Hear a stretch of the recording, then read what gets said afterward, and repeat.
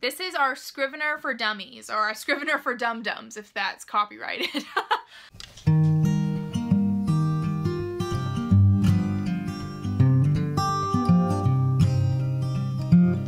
Hello everybody and welcome to my channel. My name is RaiBshaw and I am a writer of new adult historical fiction, currently working on my debut novel, Untamable, and I have gotten a lot of questions lately about Scrivener.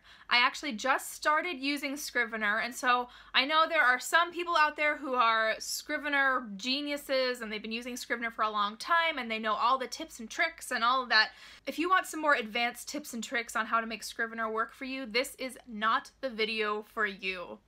If, however, you are a Scrivener newbie and easily overwhelmed by computers and computer programs and things that look scary and new, this is the video for you. Because in this video, I am going to be taking Scrivener, something that can look really scary and overwhelming and intimidating, and I'm going to dumb it down as much as possible to make it easy to understand for other dum-dums like me, who take a long time to learn things and usually avoid things. It took me a really long time to start using Scrivener because I remember I tried it for the first time back in high school. I must have been 15 or 16 or something like that. I just remember thinking there were so many bells and whistles in it that it was confusing for me. And at the time, to be honest, I didn't need any of those things because I had no editing process, I had no revisions process. I was just writing it and releasing it to the world as it was being written. I didn't need anything special. And so for me, something like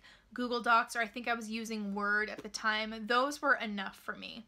Now, however, as I'm trying to prepare my current work in progress for publication, there's a lot more that goes into it. I have some processes that, to be honest, start to feel kind of complicated, and sometimes I need to shuffle chapters around, and it can get overwhelming. I just found that using Google Docs alone was not fitting all of my needs, or rather it was making things more complicated than they needed to be. I won NaNoWriMo last year and received a 50% off coupon for Scrivener, so I thought now's the time to try it, and so I did. And I am loving it. Let me tell you, there definitely is a learning curve, but I'm going to help you through that. This is our Scrivener for Dummies, or our Scrivener for Dum-Dums, if that's copyrighted. First, I'm going to explain to you why it looks so scary to us, and then I'm going to explain to you why it's actually not as scary as it looks. This is probably going to be part one of a series that I will continue to update as I learn how to do more on Scrivener, but for the time being, this is going to be pretty much as basic as it gets, how to understand Scrivener and how to use it on the simplest level. So first of all, why does Scrivener look so scary to us? So when I started using Scrivener, my husband was like, oh, this is just like a back-end coding thing. So it looks scary to us because it looks like what a computer coder would use to code. And to us, we're like, no, I can't do that because I can't speak that language and it looks scary. Now this is why it's not actually scary, because it's not actually code. So this is the basic idea of Scrivener. If you had your entire novel in a binder like this, what could you do? It would make it a lot easier to shuffle things around. So for example, this is where my husband keeps all of his music stuff, by the way. Let's say you've got chapter 1 here, you've got chapter 2 here, chapter 3 here, etc., so on and so forth. Let's say as you are going through revisions or edits, you realize, actually, chapter 2 and chapter 3 need to be reversed. So then you can just open your binder, take chapter 2 out like this, and then, you know, switch it with chapter 3. It just makes shuffling things around a little bit easier, and you can see it all laid out in front of you. And then at the same time, you can also have in your binder a whole section on your characters where you keep all the information about your characters, pretty much everything you ever want for your book. Pictures of what your characters look like, maps. For me, because I write a lot of historical fiction, I do a lot of research online, and sometimes I'll find documents that I'm like, oh, it took me forever to find this document, I don't know if I'm gonna be able to find it again, so I want to save that link. So maybe that's something that I would put in my binder, so I have everything I need for my story all in one place, and it's easy to shuffle around as I need, or I can just, if I'm like, oh, this whole chapter needs to go, I'll just whoosh, take the whole chapter out of the binder. It's not in my binder anymore, don't have to worry about it. So that is the basic idea of Scrivener. It makes it possible to do all of the things you would actually do with a physical binder, but it does it digitally for you. So with that understanding, we're actually going to dive into Scrivener together, and I'm going to show you how this works on a really basic level that's actually not as scary as it first appears. Alright, so when we first open Scrivener, this is what it's going to look like. And maybe this looks intimidating because it's dark, and what you might traditionally be used to will be something super bright like Google Docs or Microsoft Word or something like that. So this is just going to look a little bit different. That's actually not that scary. The first thing we have here is they have an interactive tutorial just right there, front and center. It is a little bit time consuming. I think it takes about 2 hours to go through the entire thing, but it is very comprehensive. It covers everything. You can take it at your own pace, and I actually highly recommend that you do this tutorial. However, this video is just kind of to help you get started and to make Scrivener not look so scary and for you to see kind of the potential that it has. So they also have video tutorials on YouTube that you can watch here that are also super helpful. They're a lot more fast-paced than my video is going to be, so again, if you're watching this and you're like, okay, this is way too slow for me, apparently I'm not a dum-dum, then I would highly recommend these YouTube videos. Okay, so if we're going to be starting a new project, we're going to go over here on the left. And they do have templates that you can use for writing a book. They've got a novel template, they've got short story, they also have screenplay templates and things like that. I personally don't want to use a template. I want to be able to create the story my own way. So what I'm going to do is I'm going to open up a blank one here. And just for the sake of this video, I'm going to pretend that I'm writing a mashup of Goldilocks and the Three Bears and Little Red Riding Hood, okay? So I'm going to call this Goldie Hood, and I'm going to create that.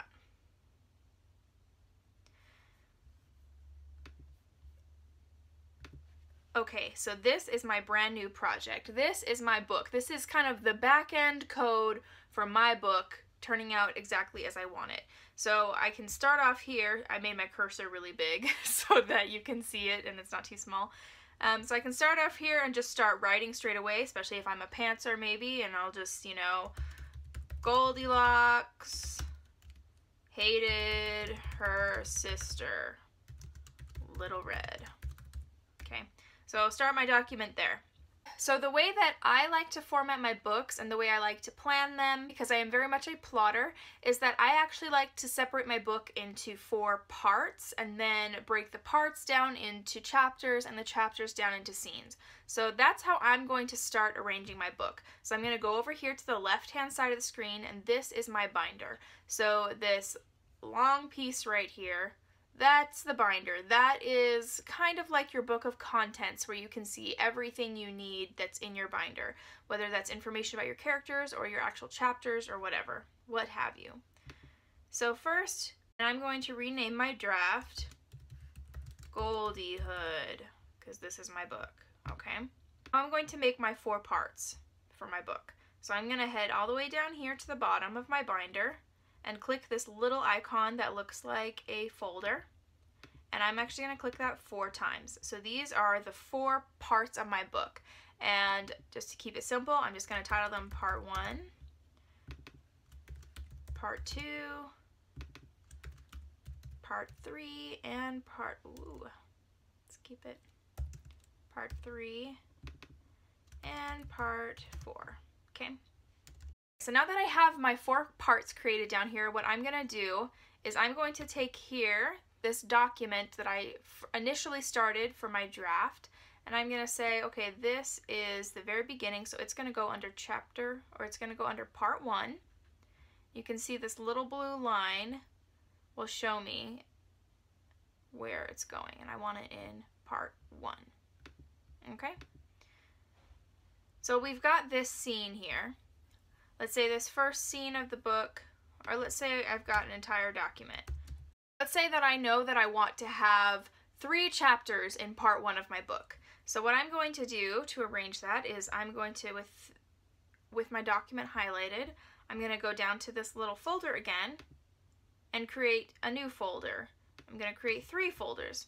And as you can see by the indentation here, these 3 folders are actually inside the folder that is part 1, okay? So these are 3 chapters that are part of part 1, and I'm going to move this document right here and put it inside the first folder. And I'm going to title this first folder Chapter 1. So now this document has become a scene within Chapter 1, Chapter 2, and Chapter 3, okay? So now we've got some writing in here. So let's say I want to break this scene up. Let's say I want to break this document up into scenes.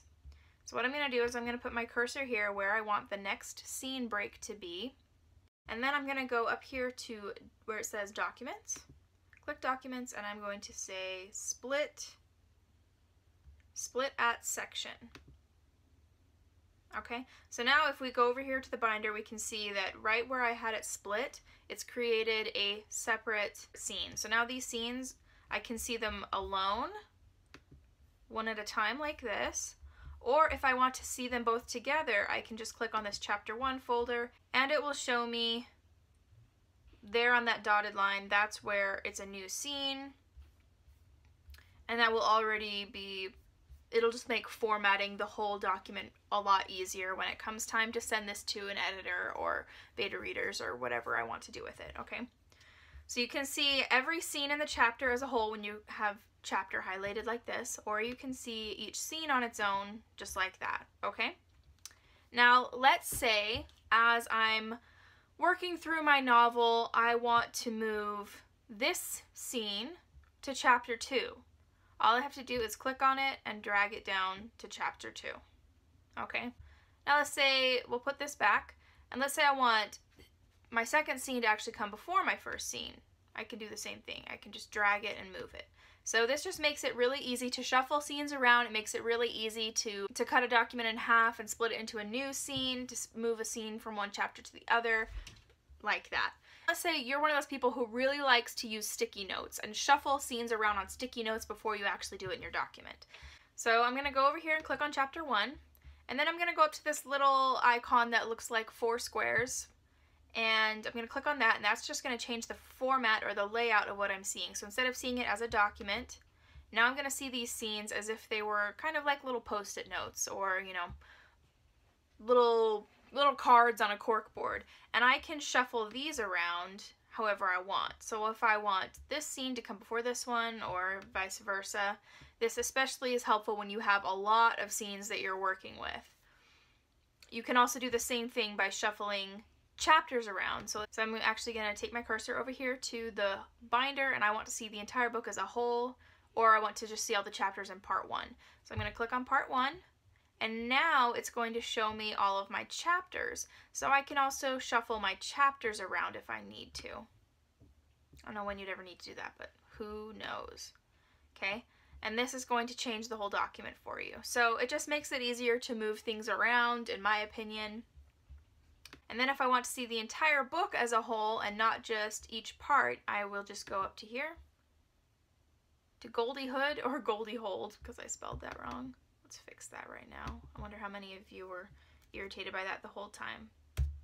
Goldie Hood, there we go. Okay, so now I can see the entire book, all of the parts. Okay, and then another thing, so I know what's in each chapter, I can actually click on this here, or double click on it rather, and I can give myself a little summary of what happens in each chapter so I can just see it at a glance. So in Chapter 1, we meet Goldilocks and Red Riding Hood. In Chapter 2, Mother sends them into the woods.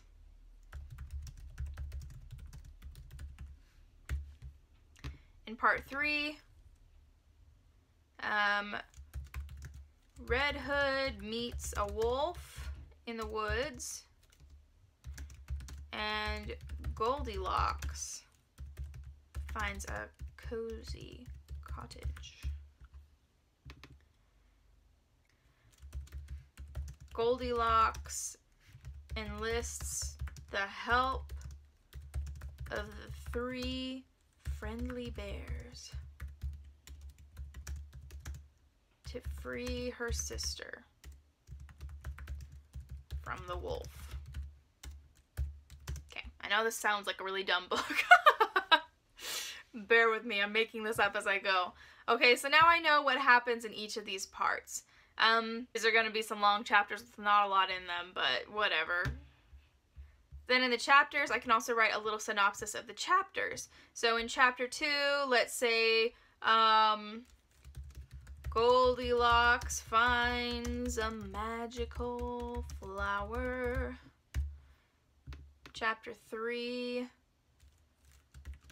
she's allergic to it. I don't know. I know this is dumb, but you get the point, okay? So I can write a really brief synopsis of what happens in each of these chapters so I can see it, and maybe I want to change things around as I'm editing or revising, and I decide maybe she already knows that she's allergic to this flower. So maybe this scene actually, this chapter comes before this chapter. Or maybe not, maybe there's no reason to move my chapters around, but I have scenes in chapter 2 that I do want to switch around, or maybe there's a scene in chapter 2 that I want to be in chapter 3. Okay, so in this case, I'm going to go to chapter 2.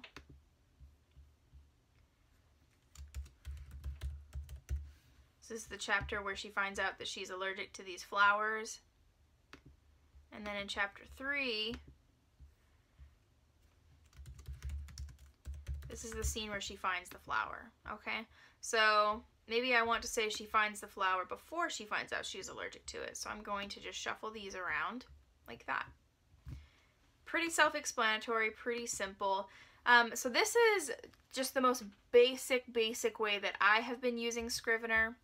I found it really helpful in going from my completed first draft to actually revising and editing. It just has made the whole process of snipping and shuffling things around a lot easier for me. So that's all I'm going to go over today. There are also other features that I can go over, such as creating character profiles within Scrivener, attaching photos or other links to information to Scrivener documents so you can see it all here in your binder all at once.